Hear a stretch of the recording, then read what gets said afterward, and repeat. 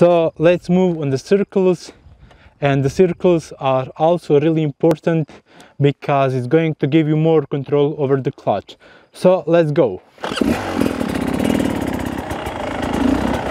Tight turn, forks are touching the radiators,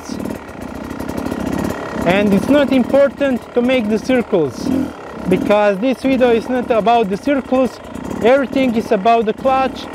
So here is excellent to use one finger to play with the clutch. Also you can play with the balance if you want. So when you get used with one finger, you can try with the two fingers. So with two fingers the pull is more easy, but you have less control over the clutch.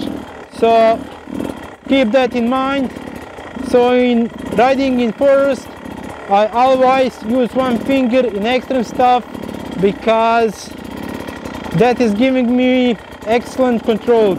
So but when I get like tired, I use two fingers because the pull is more easy.